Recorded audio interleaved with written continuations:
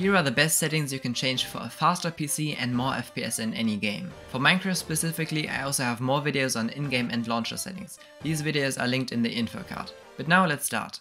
The first thing I want you to do is create a restore point. So just type in restore point.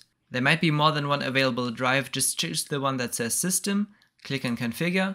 Max usage, you can turn it to 7% or something. Then turn on the system protection and click on apply. Click on OK and then also click on create right here. You can call this literally anything, and we're doing this just so that if any of the settings don't work for you, you can just go back to this restore point and you'll have your old settings back.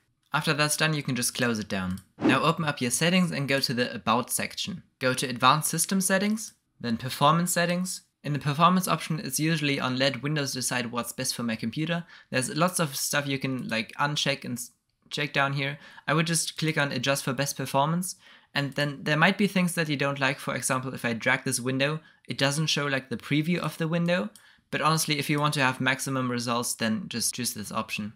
Next up, go to Edit Power Plan, go to the Advanced Power Settings, and here you can also change some stuff. So you're probably on balanced right now. You should probably go onto high performance. I also have the whole ultimate power plan. Don't worry about that, you probably don't have that. Just choose this high performance one. And then under processor power management, go to minimum and set this to 100 and the maximum also to 100. This just means that your processor is always used to its full potential and therefore it will work better. Again, click on apply and click on OK. Now type in notifications and turn those off. Go to focus assist, turn that off as well. If you're using notifications, obviously don't do this, but I use Windows since many years and I've never used any of those. For me, it's just smart to turn those off, because if you get a notification in-game, that obviously has to be loaded. So also, since you're probably on a laptop or a PC, you can also go to tablet mode. I just changed this to never use tablet mode. Now you can press Ctrl, Shift and Escape to open up the task manager. Alternatively, you can also press Ctrl, Alt, Delete and then go into the task manager. Or you can right click on this down here and click on the task manager.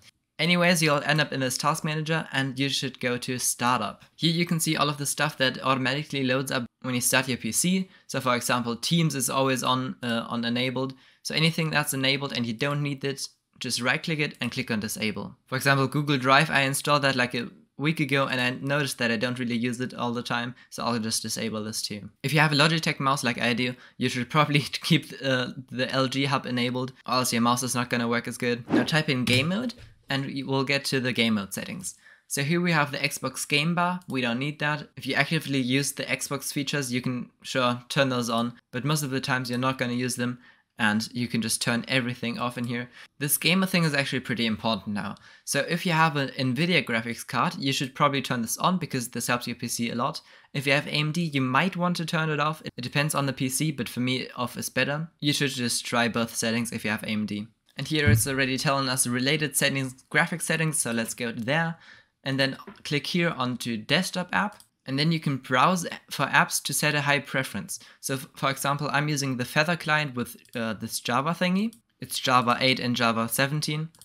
So I can click on browse and then search for any exe file on my computer, and this file that you add will then have a higher priority and gets loaded faster. Storage settings. Turn on storage sense and also configure it. And here you can set it to every week, for example. It cleaned up 5 GB in the space of the last month, and I have it on since 1 week. So you can just click on remove temporary files that my apps aren't using. You can also clear your downloads folder if you want to, but I'd rather do that manually. And you can also free up space now. The less files you have on your computer, the faster it runs. It's just how it works. Now let's go into the system configurations. In here, go to boot, and then here you probably have your Windows 10 thingy. Go to advanced options. And then in the number of processors, you have to click this, you should just choose the maximum processors. It basically just changes how fast your PC can load up. So for example, for me, it was set to 2, meaning that I can now let it run 6 times as fast when I'm loading up my PC. So just click on OK after that. Also check the no GUI boot settings and then the timeout. So this one is kind of tricky. It's probably set to 30 for you right now. It's pretty safe to set it down to 25. And for me 20 works because my PC is somewhat decent.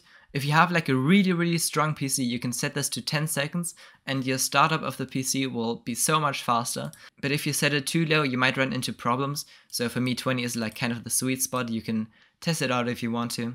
But that's that, so click on OK. Oh, it'll also ask you to restart, which I'm not gonna do now. By the way, if you're enjoying the speed of this video so far, please leave a like and also subscribe if you want to. That would help me out a lot, thanks. Oh, one thing if you use Chrome, which I don't anymore because of this, if you close Chrome down, it'll go into this pop-up thingy right here. Then you can just right click on Chrome. Okay, this is not Chrome, this is Google Drive. And then just click on exit, then it'll close down. Same thing goes for Discord and also TeamViewer. I don't know why that's loaded. Anything that's running in the background is not that great for performance. Also, Microsoft Teams does this a lot. And in your task manager, you can also scroll down and see what stuff is running in the background. So for example, my Logitech hub, that makes sense. Okay, it's actually working pretty well so far. But Groove Music, for example, I don't need that right now, so I can just close that down. And task, there we go. I usually don't recommend downloading stuff for performance because usually it just makes it worse. There's one thing I can recommend you to get. It's called ISLC, and basically what it does, it clears up the RAM that's not being used on your PC. I'll probably provide a download link in the description, and once you have it opened up, it'll tell you your total system memory, how much free memory it has, and how much is standby. Now there are two fields. Just keep this first one as it is, and in the second one, just do the half of your total available system memory. So for me, it's around 16,000 megabytes, and the half of that would be 8,000. Also click on Auto Start Monitoring, so it always loads up when your PC loads up. Turn on Custom Timer Resolution and put it on 0.5. If you have a super strong PC, put this to 500. If you don't, choose it to 1000, and then just click on Start. Now that was all I have for you. If you need anything for Minecraft specifically, there will be a playlist on the end screen right here, along with maybe some individual videos. Just go check them out because they're really helpful. Windows optimization is great and all, but in-game you can change a lot more. Again, please leave a like if this helped, and if you have any FPS increase, why not comment it down below. Right, see ya!